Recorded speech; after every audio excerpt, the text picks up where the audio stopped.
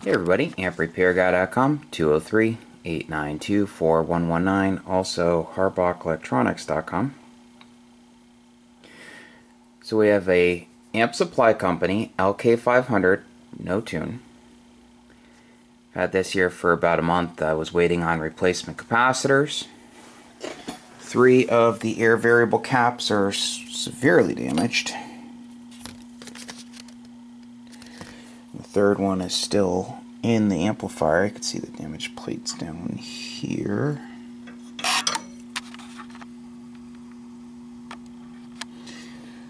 Yeah, so here are the new ones from the original manufacturer. They had to be custom made. We put the series glitch resistor in. Filter caps are okay. Customer said he might have me change them depending on what the rest cost. I said they don't really need to be changed, so it's up to him. I'll check the SO239 connectors. Most likely needs a new set of tubes. So if it needs tubes, I'll get them from Penta.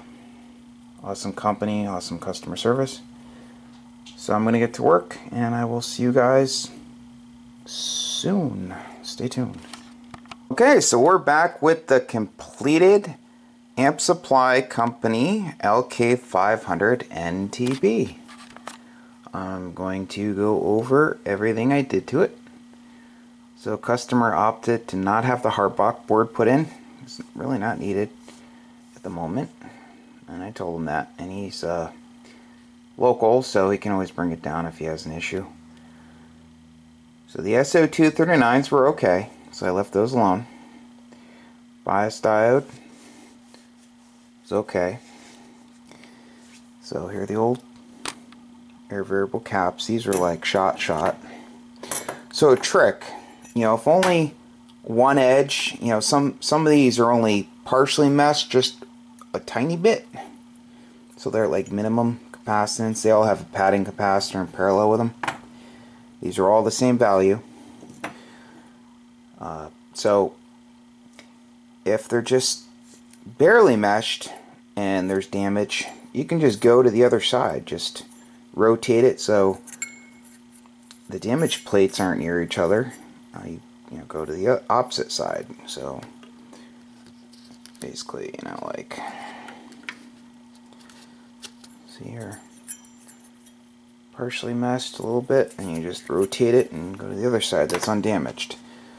Okay, so there was one that had a little teeny bit of damage over here, so went from being partially meshed on this side to partially meshed on that side. This is a very tricky amp. You have to be really careful. So I went in here and tuned it up for max output to the 1500 watt PEP level, the middle of each band. So you just have to be really careful. I don't recommend anyone do this. I'm not telling you to do this, but went in here with a phenolic screwdriver and tuned each one. So I'm going to put a dab of super glue on the new ones, and I readjusted that one obviously. I'm going to keep them, to keep them in place. I don't have nail polish, and the person can always break it free. It won't be permanent, just a little dab. So sorry for my hands. I know people don't like my hands. It's late here, so a lot of hardbox orders to fill. Got this all done. The capacitors actually showed up today, so I got them in. So you can see the new one. Let me find something to point with. I'll just use this, I guess. So new one, and where's the other one? New one. So new one, new, and new. So I rewound new parasitic suppressor assemblies. These are 150 ohm each, so 3 in parallel. I have 50 ohms for each one total with the 3 in parallel per assembly.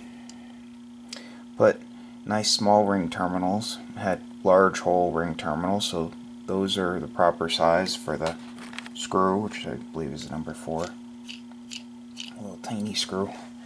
Put a series glitch resistor in. It's a 10 ohm, 10 watt wire one right there. I cleaned a little dribble of solder from when I soldered these connections. I went through the whole folded it over and soldered. So clean the output rotary / band switch with deoxide gold, and it had arced. So I think this guy put it into an open, or maybe the guy he got it from, I think, put it into an open, and it was using it into a really bad SBR, and so that's why he was arcing stuff and arcing the plates, and I flashed the switch. So I contacted and everything was okay. I just spent a lot of time cleaning it with denatured alcohol, so that is good. This is a funny, funny setup. Problem is, the output network is tuned to a portion of the band, preferably the center. So as let's say it requires X amount of power, or it's tuned, and you go above and below, it's going to require more drive, and then it's going to be thrown out of tune. So conventionally, you have the fine adjust on the load side. Doesn't really give you much adjustment, but it's to match the output of the amplifier and the load impedance. So the output network, which should see 50 ohms, and then the 50 ohm load. So if it's above or below 50 ohms, this helps you tune it out a little bit. So conventional amp, you have the plate and the load, and you can tweak it for the upper part of the band or whatever part of the band. This you cannot. So it was a good idea, but so anyway, I had to readjust the 40 meter input circuit mica compression trimmer caps, and I just threw a small carrier, like 5 watts, into it, and carefully went in there and adjusted it, and that is good. So this thing is all set. So if you need an amplifier repaired, feel free to give me a call. My phone number is 203-892-4119. My website is harbackelectronics.com. I have a set of test tubes here, and the customer ordered Pentalab tubes, so he's having them sent here. I'm going to plug them in for him and make sure they're good prior to him taking it back. I do only what's needed. No extra stuff. Less is more, and I do it right. So it's been tested in all bands. She's good. So again, thank you for watching. I really appreciate it. Tomorrow I think I have a AL811 or AL811H that's going on the bench. Gentleman from, I think he's from Pennsylvania. He shipped it in. So I have a whole pile of boxes in the other room. I think I have like 8 amps here, so I'm going through them as quick as I can. Luckily I have all the hardbox kits here, and I have lots of parts in stock, so I'm getting things done really quick. And for those ordering hardbox kits, I've been getting them out either the same day or within a business day. I was just, there were a couple orders. I was waiting on a relay, and I let them know, and once they came in I got them out, but I ordered a bunch, so that hopefully that won't happen again. But I've been keeping on top of everything. I'm obsessed with getting things out quick. I repair amps for a living, and I know what it's like when you're waiting on a part. So people, when you have something apart and you want to get back on it and get it done, I know what it feels like. So again, if you need anything, feel free to give me a call. I'll be doing this for a long time. I'm 42, and I love it. And once I get some more of these amps out of here, I will get back on the multi-band amp. I just have to start connecting some wires for the input circuit, which is easy peasy. And I can't wait to do a power test on that thing. I actually talked to my electrician today. I'm going to figure out what size service I need here to get the proper wire in underground, because the power company pays for up to a certain size, a certain amount of feet, and save me a bunch of money. So if I have to put in I think it goes from 400 to 600 to 1200 or whatever, I'll put in whatever, because he basically does his half for the cost of materials, and I just need stiff line voltage here for testing larger stuff. So I was actually offered 3-phase, but they wouldn't do delta, so that won't work for me. I don't want to have another transformer to step 208 up to 240 because I have stuff, you know, appliances and a well pump that run on 240. So, alright, so I've been rambling on enough. Thank you for watching. I really appreciate it. And please leave a comment. I do my best to respond. And also, if you can like, share, and subscribe, you know, I really appreciate that too.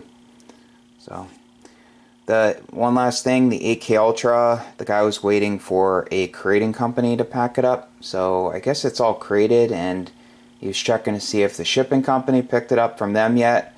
But I do have a Henry 8K Ultra that will be coming in, and as long as it's not too far gone, I plan on going through it and selling it. So I'll, you know, fully test it, show videos of it and all that. I'm a expert with those amps. I've worked on half a dozen of them, gone through them and all that. Problem is, a lot of the parts need to be custom made, so it gets expensive. But if I can save it, I will, and you know, I'll sell it, and it'll be another amp saved from the scrapyard. I also have a TL922 that's available. I just have to go through it once I have a buyer. I just sold another one to another guy. He's loving it. Every once in a while I'll get an amp, you know, certain amps come in and I'll go through it, because I know there are a lot of operators that have problems with buying amps from people. You know, if everyone could be honest, that'd be awesome, but a lot of people sell things that, you know, they don't disclose issues on, and it just, you know, so at least when amp comes from me, you know, it's been gone through, everything's been done to it, and it'll work, you know. So, and I sell the amps with, well, all the glass envelope tube amps come with a brand new set of Pentalab tubes, unless the customer just wants to put his own tubes in. I'll give him a discount, whoever's buying it. So, again, thank you for watching, and have a great night. 73.